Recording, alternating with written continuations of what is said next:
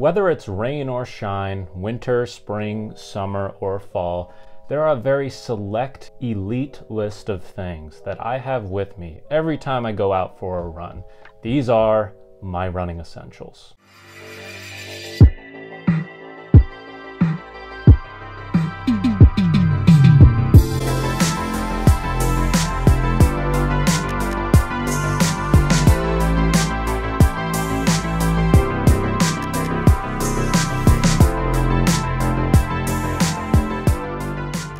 Now, the first thing I'm going to talk about is something I personally feel is important. Maybe not everyone does, but definitely people who train by heart rate do, and that is an accurate heart rate monitor. It's been shown in studies, depending on skin pigmentation or the build of their arm or a variety of other factors, that the optical heart rate on your wrist-based wearable, so your running watch, is not always the most accurate. In fact, a lot of times it is completely inaccurate unless you are wearing it extremely tight on your wrist or kind of pulled up a little bit higher on your arm where it's a bit meatier. I like to look at my heart rate when it comes through threshold training. I like to know what my heart rate is at certain goal race paces so that on race day, I know if I'm kind of going a little bit too hard or maybe I can go a little bit harder. I use a different heart rate monitor separate from my watch. This is the Polar Verity Sense.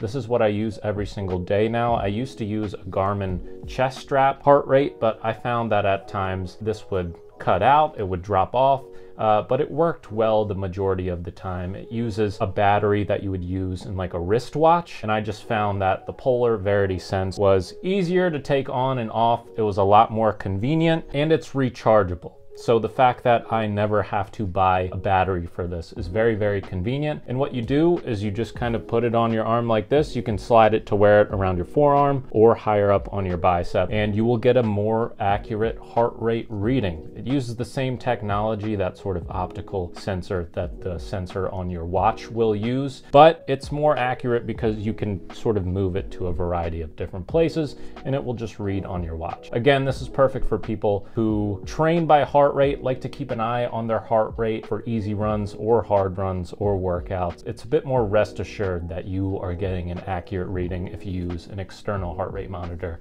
as opposed to the one on your wrist. So that is my first running essential, an accurate heart rate monitor. My second running essential would be the thing I take with me 110% of the time, and that would be a running watch.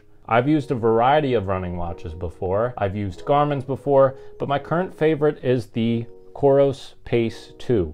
This is a very lightweight, extremely durable, long battery life, simple, accessible GPS watch. I've found that it's very accurate with tall buildings. I've run city marathons in this where the measurements are very precise. I've run races and runs through pretty thick forested areas, and this really gets the job done. I find that even though I do use an external heart rate monitor, if I happen to forget that if I'm traveling, this is one of the most accurate heart rate monitors, wrist-based, that I've ever used before. I never have to take a charging cord when I travel with this because this will last anywhere from 8 to 12 days with regular usage when it comes to using that GPS on runs. The thing I have every single run, no matter what, is my Coros Pace 2, my running watch. My third running essential, sunglasses. My preferred brand are Goodrs. I've been using Goodrs for a couple years now. My personal favorite is the $9 pour over version.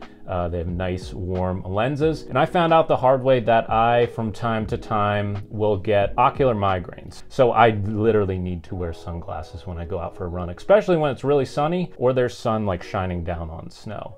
Anything I can control and make less of a nuisance, like very bright sun, I'm going to control, and that's one thing you can do with a decent pair of sunglasses, and Goodrs are really cheap. So if you're looking for sunglasses for running, I would recommend Goodrs. My fourth running essential, to sort of go with that whole sun protection theme, is a good running hat. I've tried so many running hats.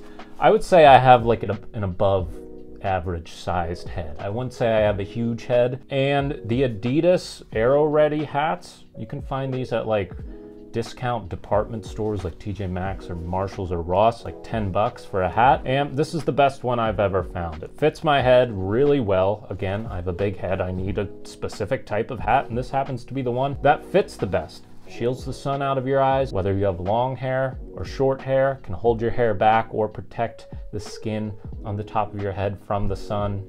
Just a really good thing to wear a hat. My fifth running essential, something else that I have trial and errored like crazy, are running headphones. And my current favorites are the Shokz Open Runs. These are bone conduction headphones. So when you put them on, they don't actually go on your ear. They sit right in front of your ear, and then through your bone it conducts the audio, and you can hear it like you would with in-ear headphones. These last pretty long battery wise. I wouldn't say as long as some headphones, but I've gotten through marathons and long runs with these no problem. The only issue is if you live in a very loud area with a ton of vehicle traffic, will probably be kind of hard to hear the thing you're listening to. But even on like moderately busy roads, running races with a ton of people around me, these have worked perfectly. And they're definitely the safer option when you consider how dangerous it can be if you are a road runner and you're using in-ear headphones, which I used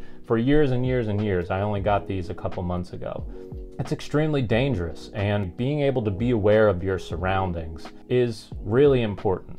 And it is a running essential for me because I love to listen to audiobooks, podcasts, music from time to time, every time I go for a run. And yeah, I always make sure to bring along my Shokz. And my final essential is a running belt. I know some people absolutely hate running belts. I have a variety of models, and again, I've trial and errored quite a few different ones. My favorite one is definitely the Naked running belt. That's what I wore in my most recent marathon, and definitely offers the most volume of storage possible. You can fit water bottles, soft flasks, gels, a phone, everything you want to in that thing. But usually when I'm training, I just take something simple like a flip belt, which is kind of like a Naked belt light. It's a little bit cheaper, but it still has plenty of storage. It sits pretty tight to your body. It doesn't like constrict you or anything, but it gives you a variety of different pockets. You can buy a zipper version, but these just have like little openings throughout it. If you're looking to store your gels or a soft flask or a water bottle or your phone or your keys, something else, whatever it might be you're looking to store, this is a great option to have on you. And I wear these whether it's winter or summer. They can feel a little bit hotter during the summer, but it's still nice to be able to carry a variety of things with you. So this is my final running essential. And that's everything I have. Those are my running essentials, the things that I take with me every single time I go out for a run. What are your favorite things to take with you on your daily run? So let me know down in the comments. Make sure you like, subscribe. We'll see you next time. Peace.